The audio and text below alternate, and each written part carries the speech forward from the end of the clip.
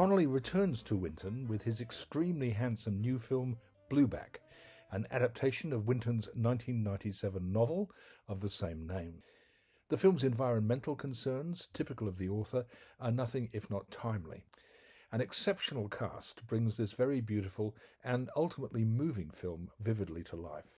I was a bit concerned about the all-important depiction of the big fish, but the animatronic groper is surprisingly convincing. Nigel Westlake's score is perhaps a touch bombastic, but the photography is wondrous. I'm giving Blueback 4 stars.